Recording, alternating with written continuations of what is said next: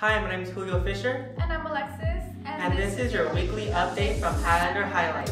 Sports. On Monday, our girls volleyball team takes on Matilda High School here at McLane in our gym after school. Girls volleyball has another game on Thursday against Dos Palos after school in the gym.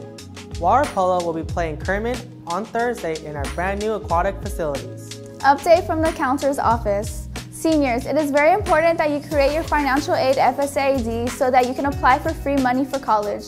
Counselors have 3 virtual workshops scheduled through Teams this week. The first is set on Tuesday from 4:30 to 6:30 p.m. for last names A through G.